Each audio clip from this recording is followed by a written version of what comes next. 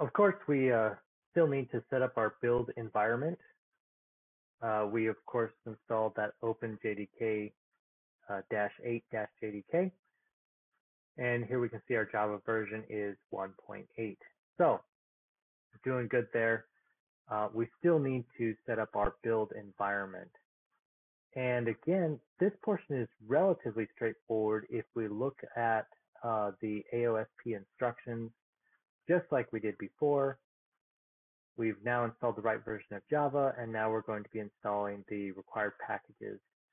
And of course, we talked about this while doing our installs for Android Nougat and for Marshmallow. So if you need more information on that, please go back and take a look at those videos.